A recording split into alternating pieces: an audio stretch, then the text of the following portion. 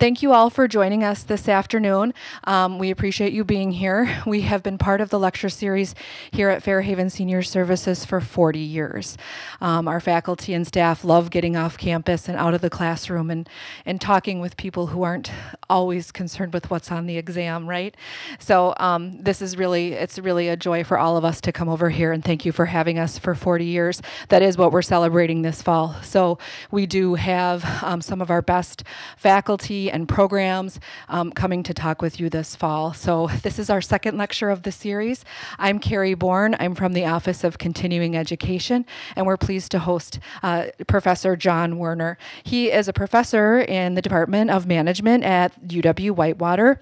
He was the Roseman Teaching Award recipient at UW-Whitewater for 22-23. That's our highest teaching award at UW-Whitewater. He is the co-author of 2 books, Human Resource Development, Talent Development in its 8th edition, and Merit Pay in its 2nd edition with Robert Henneman. He is also a co-editor and contributing author for Business and Society, Building Skills and Awareness for the Workplace in 2nd edition, 2021. For 3 years, he served as the co-editor of the journal Human Resource Development Quarterly. Please welcome Professor John Werner. Thank you. It is really a delight to be here, and I know some of you. Welcome. Thank you all for coming.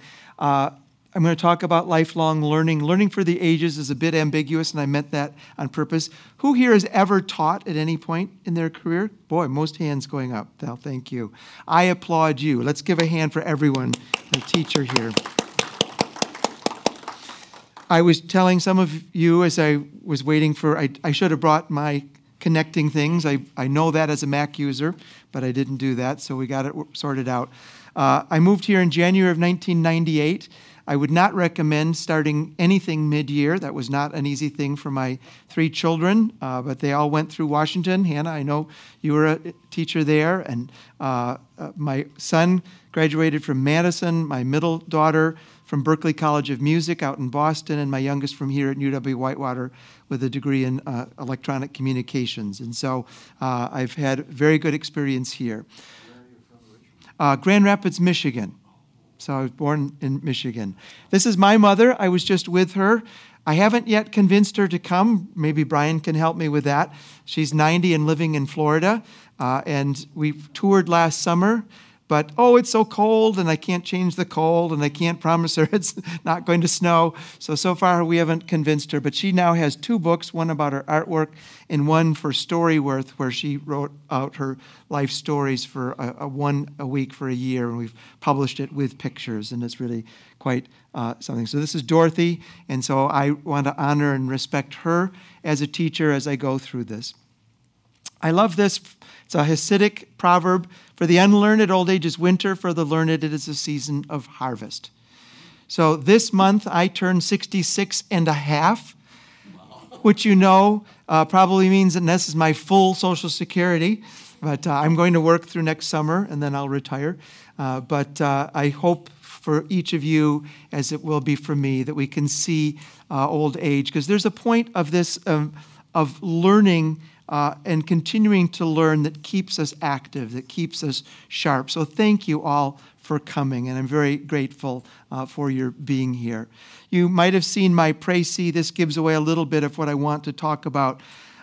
There's been some major discussions in education and elsewhere about how we teach people, and does it change based on how old a person is. So I'm going to ask you to engage with me. I'm going to ask for some interaction. Now, I understand there's been some concern recently for COVID here in Whitewater, so I get that. But as much as we can, given the parameters here, I'd like to make this a discussion. So how about anyone willing to share?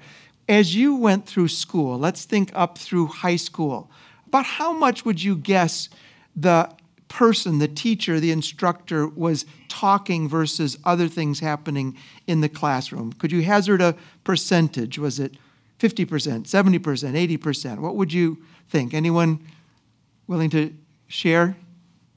80%? Anyone think it was more? More? You think it was lower? What other things were you doing? This is K through 12 now, besides having the teacher teach. Sleeping. Not counting sleeping. What else? Daydreaming, yeah. I had the students individually talk about a vocabulary word for the particular chapter we were on. So you engage them with the vocabulary. Yeah, they were Yep. doing the talking, Yep. I was doing the listening. Right. Okay. So one of the interesting things, when I ask my undergraduates, I often hear 95%. And they're talking about classes in the College of Business and Economics. They think that 90% of the time the instructor is talking. So is that really true? I'm not sure. And I actually have some data that I'm going to show you about this. But there is this perception, especially in K-12, that it's a lot of one-way communication. And what's the problem with that? Many people don't do well with that because it's not as active as people are looking for. So you heard some of my background. I was at the University of South Carolina. When you see a resume like this, those of you in academia, it either means you were trying to move up or you didn't get tenure. And I didn't get tenure at the University of South Carolina. And I don't mind talking about that. There were things I could control and things I couldn't. But this has been a very good place for me to land, for my children, for my career. And I'm going to talk a little bit about how things came about in a way that was actually very good for me. I reluctantly served as our department chair for 4 years. I know Don was a department chair in finance for a number of years. I didn't like it, but I did it. I did my duty, and then I was happy to get out of that.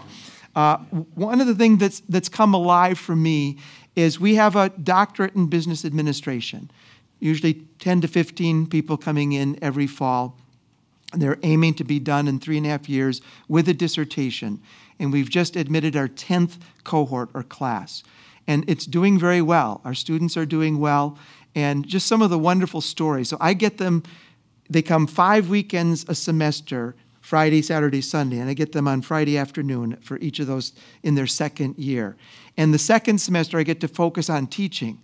So it's like my whole life has come full circle as I get to teach about teaching, and it's just been really interesting. So one of the ways that research is evaluated and is in citations. And a common way that we look at that now is Google Scholar citations. And I don't know if you know this, but the person with the most Google Scholar citations at the UW-Whitewater is Professor Benjamin in physics. He has over 10,000. And recently, Jimmy Peltier in business just went over 10,000. Praveen Parbhotia is third, and I'm actually fourth. What I did not know, I was put up for the Regents Teaching Excellence Award. I didn't get that. I got the Roseman, but not the Regents Award. But in doing that was the first time in my life that I looked at how many of my citations were related to teaching. And I was pleased and amazed that almost a third of all of my citations, counting my textbook, were to things that were related to teaching. So I've been teaching about teaching, and I just didn't know it. So this is the fun piece about this. So the book has been interesting because sometimes when things don't work out, you can get bitter. But sometimes life has a way of surprising you. When I was a master's student, a professor came to Michigan State where I was getting my MBA, and he had written a complete manuscript, 10 chapters, and he mailed it off to his co-author in Seattle, Washington, and it never arrived. And he didn't make a copy. And this is before computers. So he had to redo. He had all his notes, but he didn't have his actual chapters. So he had to redo this under deadline. And I became his research assistant because I'd taken an undergraduate course in training and development. So the book came out, and I kept thinking maybe someday he'd ask me to join him. And he never did. So, okay, that was a little bit of a disappointment. So I get here, and the first year I'm here, I get a call from someone I knew, a book rep. And he says, "Hey, John, how'd you like to take over a textbook?" What are you talking about?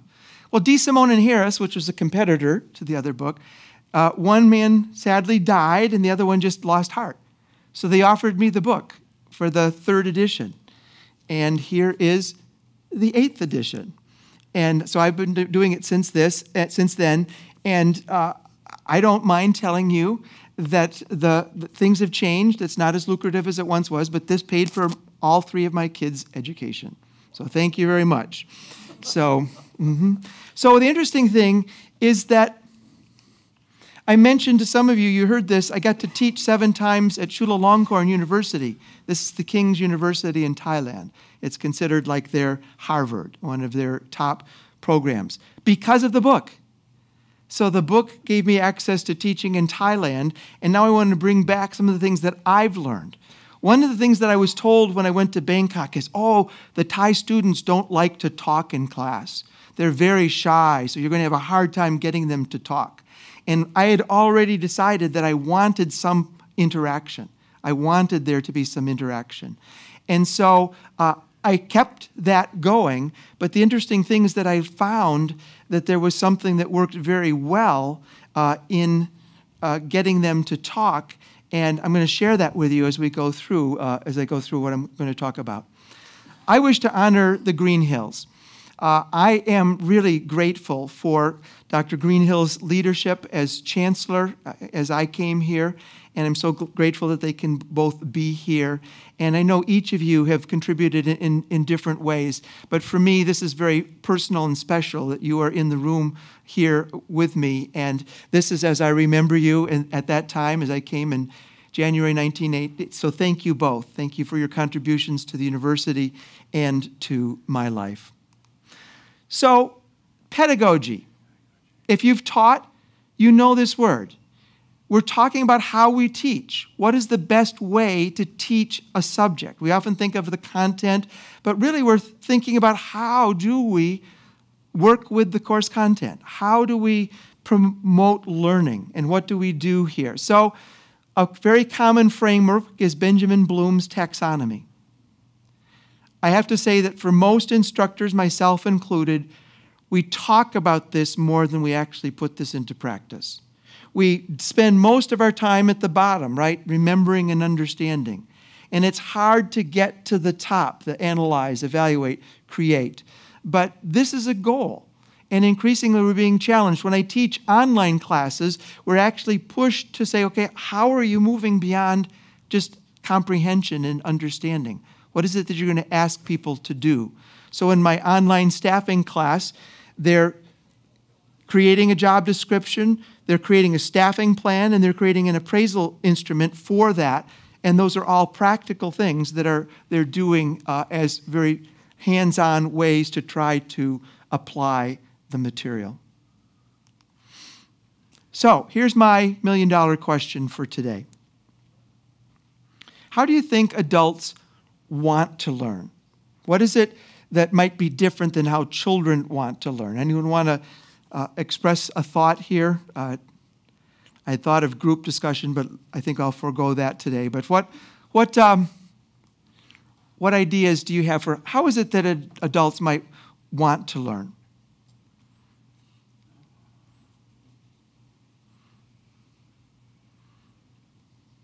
Go ahead. Face-to-face. All right. So the difference between then meaning not so much using virtual or Zoom or something like that. Okay. So thank you. Face-to-face. I would want to learn by doing. Yeah. Okay. Probably more focus on not just learning facts, but trying to get to some doing or action. Yeah. I didn't catch your name. Alicia. Alicia, talk about being a non-traditional student. Being a non-traditional student, I took classes with a lot of students that were fresh out of high school. Yep. When the instructors found out that I was non-traditional. Oh, I'm sorry. Can we bring the microphone? Is it possible? Yeah, thank you. This is great. This is exactly what I was hoping. We have a microphone, so. Yeah, and if I don't catch it in time, you can, if it's a short answer. Yeah, this is important. Let's hear Alicia. Okay. Thank you, Carrie. Start over or go? Yes, start over. Okay. When I started going to classes, most of the students that were in the classroom were traditional students. They were right out of high school. And when the instructors found out that I was the non-traditional student, a lot of times they asked me privately if I would be willing to talk about my experiences with the other classmates, especially when we were doing things that were history related or stuff like that. things that I'd done through my life. And it was interesting to get some of the reactions from the traditional students, because a couple of them came up to me and they're like, "You did all of that?" And I'm like, "Yeah, I did, without a degree." Yeah. Thank you. Thank you very much. Many times my traditional students, the 18 to 22-year-olds, get a little frustrated with people like Alicia, because their hand is always up, right? They're always having something they want to say. And if they're just in go mode, all they want is, what do I need to know? What's on the exam? And let me get out of here. And so a stereotype is that the adult learner wants to see the so what, wants to get to the why piece.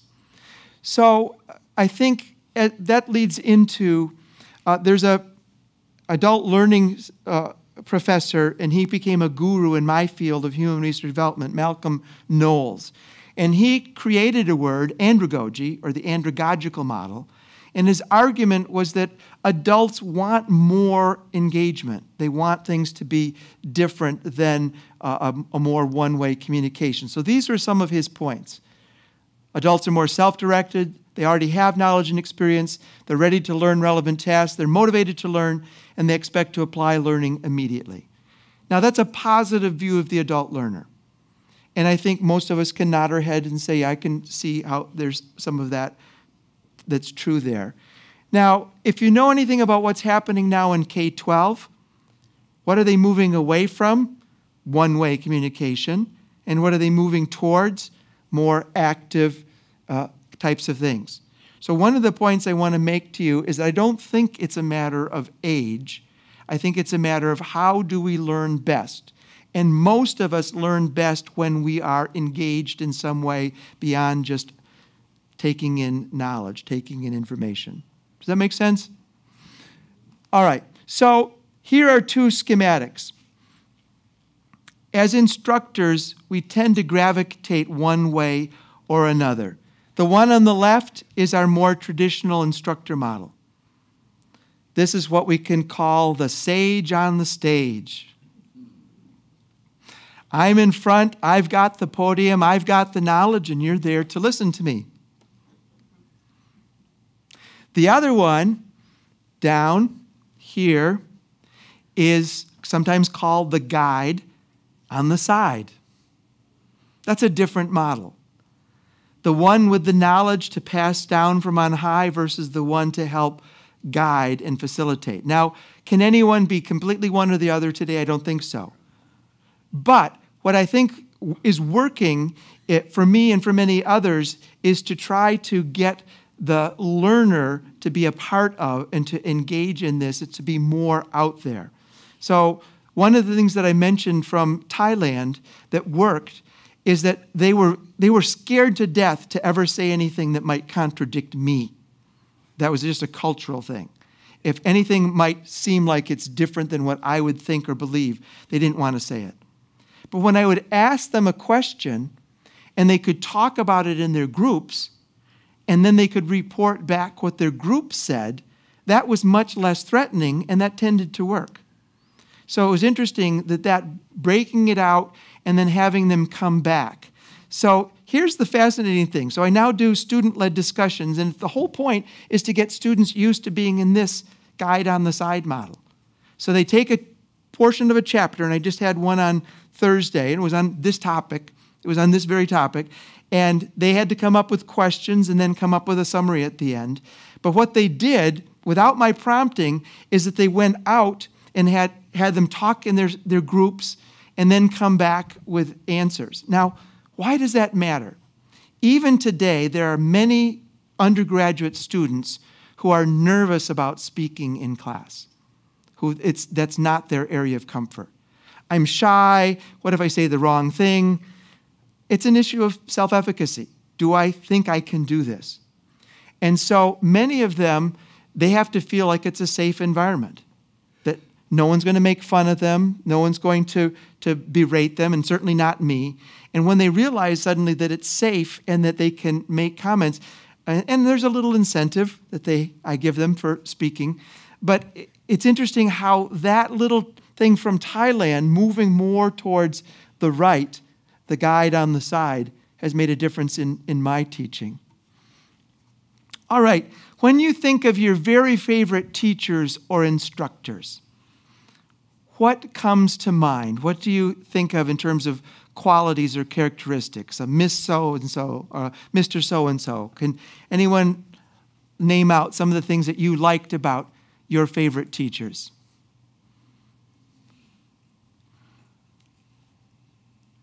Sincerity. Okay, sincerity, that you thought that they meant what they said? Good, thank you. Any other thoughts? Yes. That your idea of engagement, I had what I considered a good social studies teacher when I was in Oh, yeah, thank you. freshman in high school. And I have noted, oh dear, okay. I would nominate social study teachers as people who engage their students. And it has been my experience personally and the experience of a mother of 4 children, all of whom became interested in reading the newspaper and so forth because of an exciting social studies teacher. Yeah, thank you. Thank you. Anyone else? Yes. My favorite teacher was a nun, Huh. principal of the school. She taught all the science and higher math courses. Would you take the mic for the rest? She was a nun, and she was principal of the high school, and she taught all the higher math courses and science courses. And what I liked about her, she never berated anybody. Yeah, thank you. And that's important, isn't it? And again, sometimes we have those fears of and again, there's that stereotype of some of the mean parochial school teachers, nuns or otherwise.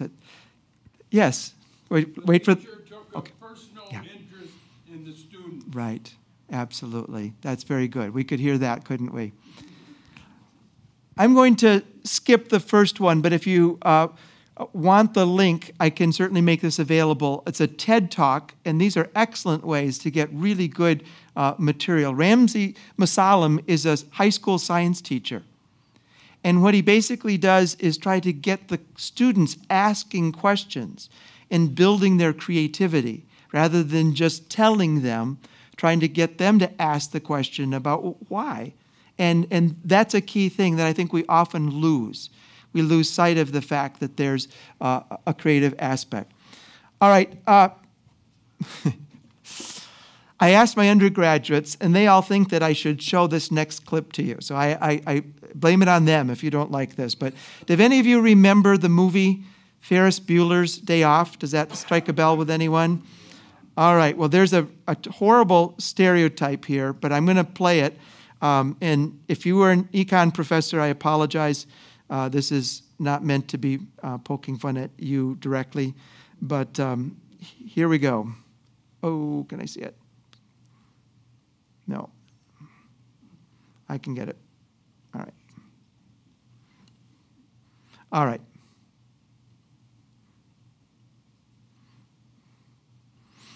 In 1930, the Republican-controlled House of Representatives, in an effort to alleviate the effects of the, anyone? The Great Depression, passed the, anyone?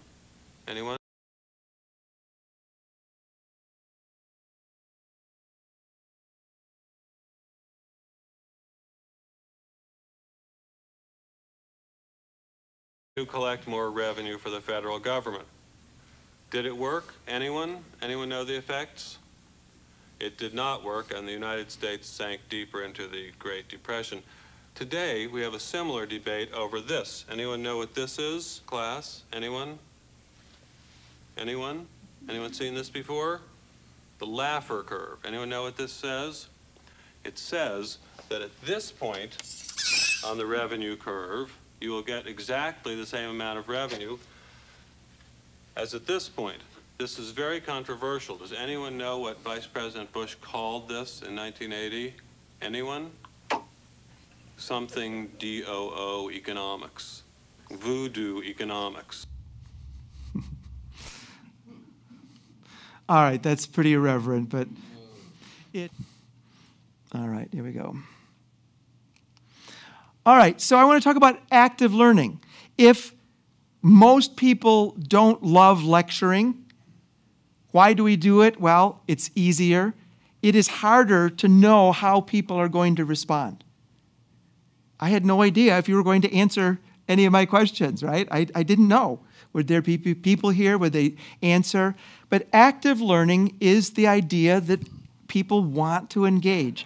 Now, this is every professor's dream, right? Every hand up, and it even cuts off the instructor's head because the focus is on the engagement here. A fun story, I showed that picture in Thailand, and they're having fun. They saw that, and then they started waving their hands just to say, okay, we can do that. But they were engaged. As I'm talking about this, these are the students, and they were so much fun to teach. But they got that because they realized that it was more fun for them to engage than to simply sit and listen and be fearful of saying the wrong thing. And so that was a major breakthrough for them and for me. Now, as I'm teaching my DBA students, I ask them this question. Okay, active learning is good. Yes, yes. Okay, so do you believe in it? Well, of course I believe in it. What do you mean? So let me just do a little progression here. Anyone ever heard of Jean-Francois Gravelot? Does that name mean anything? You might have actually heard of him as the Great Blondin. Does that connect to anyone? So he came over from France. He was an acrobat tightrope walker in the 1800s, and he came to the U.S. in 1855, and one of his stunts was to drum up support. Could he walk across the tightrope across the Niagara Falls? So, of course, never been done. No, you can't do that. So he gets all these people there to the Niagara Falls, and somehow they get a tightrope across. So you know where this is going. He does it. He walks across, and the people are cheering, oh, this is great. So, do you believe that I can do it carrying something? Then he does that. Do you believe I can do it with a wheelbarrow? Maybe. So, this is an actual picture. There he is with his wheelbarrow. Okay, so now we believe. Do you believe I can do it carrying a person in the wheelbarrow? Oh. Are you willing to get in the wheelbarrow? That's a different question, isn't it? I believe you can do it. I believe you can do it with her, but I want to be the one. That's what it feels like as an instructor many times to commit to active learning. And honestly, some days are good and some days are not so good. And I can't always control. We have a potential IT catastrophe tomorrow. We have to now use our phones to log into the system, and it's called a Duo system. And you can't get into the system now if you don't have your phone to say it's you. As of Friday, over half of our students had not yet signed up. And by tomorrow, they can't access anything on campus if they don't have their phones and have it all set up. This is an IT catastrophe. So what did I do? I had this group that's going to present tomorrow send it to me today, so I have it in the system, so I don't have to worry about that. But again, the issue here is that very often active learning is painful. It's rewarding, but it's not easy because you just don't have the same amount of control. I think sometimes why professors like it is because you know exactly what you're going to say. You have your notes. You can control things. And I think students are just used to it. Let me come in and take my notes and be done. And frankly, it's more work to have to come prepared and to come to engage than it is to just sit and listen. I like this. This is a Canadian professor that needs to be, active engagement needs to be demanded. So I was a part of a study. We were wondering, what do our faculty in the College of Business and Economics do? There was some concern that there was too much lecturing. So we did a survey, and we got about 80% of all the faculty and academic staff to complete our survey. So it was a pretty good response. We asked them what they were doing in their classroom time. So we typically have 2 75-minute periods each week. That's a typical class time. So I don't know if you can see that. It's a little small, but lecture, discussions, small group, working on problems, case discussions, student presentations, audiovisual content, individual reflection, simulations, and other like guest speakers. So we asked them to say, how much time are you spending on each? So anyone want to throw out a guess? How much did faculty think they were lecturing? What did faculty think? I told you what students think. Not 80%, right? What they're thinking and what they hope they're. No, what did we asked them to break down what they think they were actually doing in the classroom. Well, they said it was less than half. That there was discussion, small group activity, problems, case discussion, student presentations, audiovisual, not much individual reflection, and some simulations. The other were guest speakers. We then asked them, okay, think for what we would like to do. You're one step ahead of me. What would you like to do in a target class? Would you want to change that? The lecture went down a little bit, and a couple of those percentages went up. My undergraduates, their first response is, there's no way that this can possibly be true. This is not my experience. Now, some of it is that they would tend to lump in discussion as lecture. In their heads, it's all part of it. But it happened that I did this on Thursday in a day when there was a student-led discussion, which was 15 of the 75. So I was already at 80% for that class. So I said, what do you think it is in here? It can't be more than 80 because you just had 15 minutes. Well, we tried to follow up.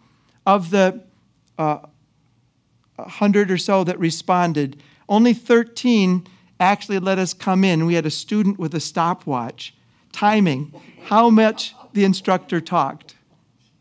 Whenever they were talking, the stopwatch was on, and whether something else was happening, whatever, it was not. Well, it was 45%. Pretty close to what the instructors thought. Now, that's only 13, so that's a dubious sample. I was one of them. Mine was 60%. And actually, I feel pretty good about that because there was student-led discussion, there was cases and things like that. There was a 0. It was all problem solving. It was a finance class. It wasn't Don, but it was someone else in finance. It was all problem solving, and the instructor was truly just walking around to groups the whole class period. The 77.6 was one of my colleagues in management who talked an awful lot. That's a high number, and that was in the test one. So we published this in a higher education journal, and it's starting to get some notice here. We asked some questions. Is active learning important for undergraduate education? Yes. Strongest agreement out of 5, 4 out of 5. My course requires more lecturing, 3.5, so that's a common thing. Well, I have all this material I have to get through. I have to do this for this test or for that. It's a common thing that you hear faculty say, but only 3.5. Course conducive to cases discussion in the middle. Active learning is vital to graduate education in the middle. I'm more comfortable lecturing. They didn't agree with that. That was the kicker. Use more cases in graduate courses, and that was not true. This set off fire alarms in my dean suite. My dean was like, no, we cannot, because we're boasting that we're using cases in our graduate courses. So there's another term, not active learning, but action learning. And if you've heard of action learning, it's doing something with what you learn. So we went through this whole process for a year in trying to engage people, and I'm pleased to say that there was a change that came as a result of this in the college because of the feedback and the follow-up from this thing. So I want to further differentiate active learning and experiential learning. Active learning would be things like we're doing right now, having some discussion, having something like a case study or something that we're doing in the classroom. Experiential learning would be like an internship, a student-teacher going and doing things, some type of cooperative or community-based learning. I really like this from Sue Wigston. The main difference between active and experiential learning is that the former is learning by participating, reading, writing, discussing. The latter is learning by doing, actually carrying out tasks and seeing the results. And so what she goes on to say is that, and I would agree with this, that the more we can do, the more we can get to actually doing things, the greater the retention. I think one of the weaknesses from elementary through undergraduate education is that we've assumed that getting a good grade on a test means that you've learned something. And we all know that that's not true. You can get an A on a test and the next day remember nothing, right? So one of my tweets, I don't know what it's called now that Twitter is now X, I'm not up to that, but one of the things that I like to say is if it isn't lasting, it isn't learning. If you can't carry it through, then you haven't really learned it, even if you got an A on the test. And so experiential learning has the best retention. So what does that mean? We have to find ways to engage and continue to engage. Now, one of the cool things that you all, I'm sure, have experienced is as you continue to learn and engage, just like being here today and on these Monday lecture series, it's good for you. It's good for your continued acuity and sharpness. But this is, I think, a really important piece here. One of the things that business schools have promoted with varying degrees of success is using cases. So having something that the student can work on and apply. I try to have one in every chapter that I have the students think about, talk about, and discuss. And then we come back and say, so what did they do, or what happened, or what are the outcomes? This goes back to Harvard Business School. They were the first ones to promote this. Anyone want to guess how old the case method is? How many decades? It's Harvard, must go back a ways. 1921, over 100 years. That's an amazing number. That's not that long ago for us. Well, yeah, it's true. That's true. But I don't think anyone here is 103, are they? Yeah. Not yet. So it was called the General Shoe Company. It was a one-page case, and it was why were workers leaving work early? They were clocking out before they were supposed to, and what was going on?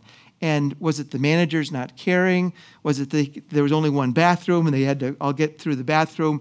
But it's presented kind of like a detective story. Well, this is a total transformation in how management was taught. That rather than just here are principles, let's get the student to engage and ask about this. So there's now a write-up from Harvard, and this is called Because Wisdom Can't Be Told.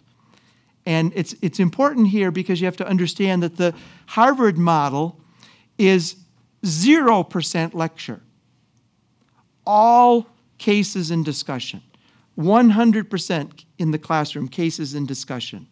0 lecture. What did I say? That the students think that we're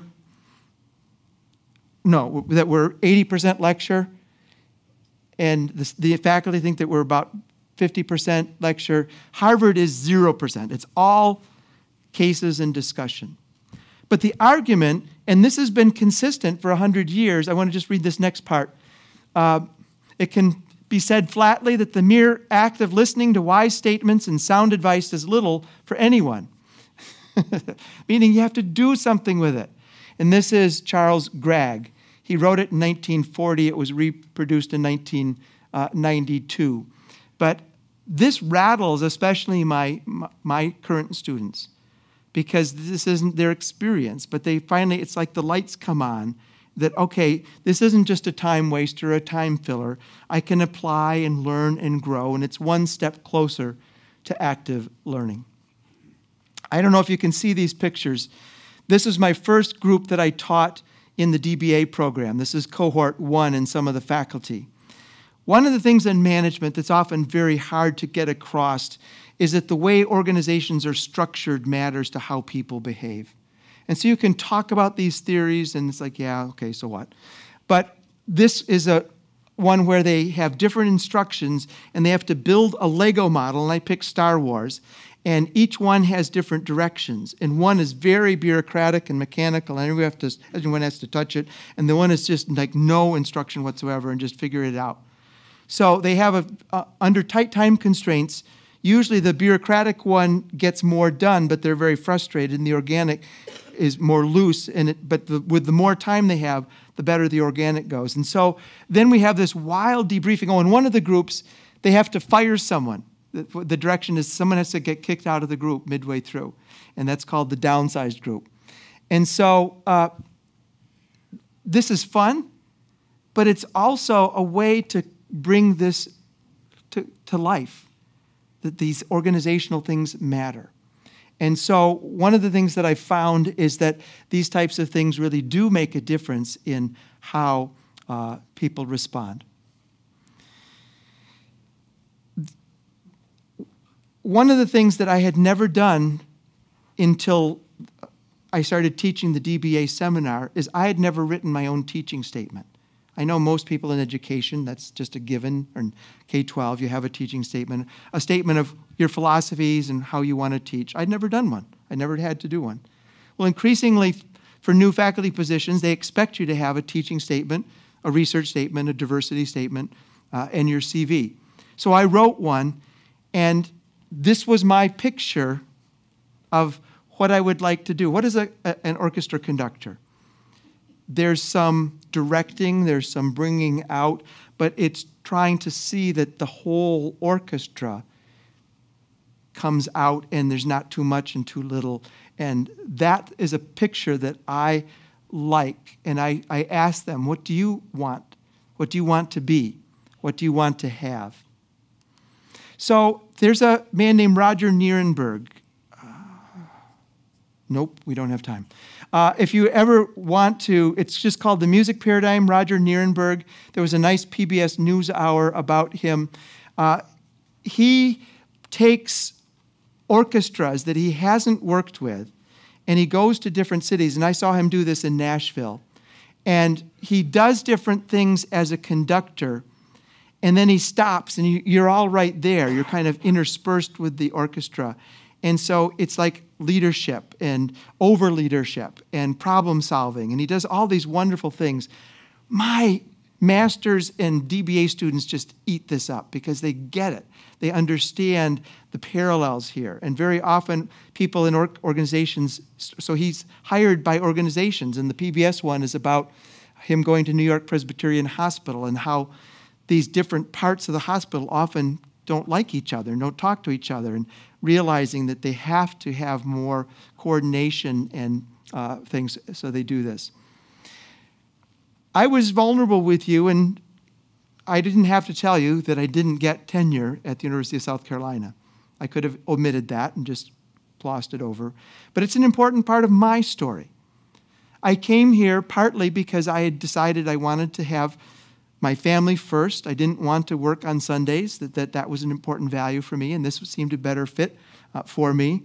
I've done well. I've prospered, and I've thrived here. It's been a very good place for me and for my family. My middle daughter is back here in Whitewater raising her family, so she wants to be here. Clayton Christensen was a leading management scholar at Harvard Business School. Back in 2010, he wrote this: "Don't worry about the level of individual prominence you have achieved. Worry about the individuals you have helped become better people. This is my final recommendation. Think about the metric by which your life will be judged, and make a resolution to live every day so that in the end your life will be judged a success." That's a personal response, but this resonates with me, and I hope it does with you. There's a term that Erik Erikson used called generativity. That's giving on to those who come after us. That can be children, grandchildren, great-grandchildren. It can be others. But that's what I hope you see here, that there's, as we think about these things, that there's so much that can be given back, paid forward, and those types of things. I don't know if it's Confucius or not, but someone said, "Tell me I forget, show me I remember, involve me I understand." That's active learning. That's what I've been trying to communicate today. And Moses is attributed in Psalm 90 as saying, "Teach us to number our days aright that we might gain a heart of wisdom." That's a hope for all of us. That's a hope for me as I move towards my retirement.